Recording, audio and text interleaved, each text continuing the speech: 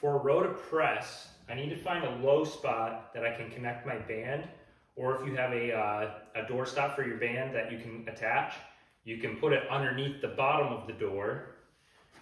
And then I'm going to walk out so I have some resistance. And my arm, I'm standing sideways so that my arm is across my body right now. I'm going to row, so I can kind of twist a little. I'm going to row this way, and then I'm going to press up at an angle out in front, and then I'm coming back down, and then row, press. Back down, row, press. I'll do the same thing on both sides.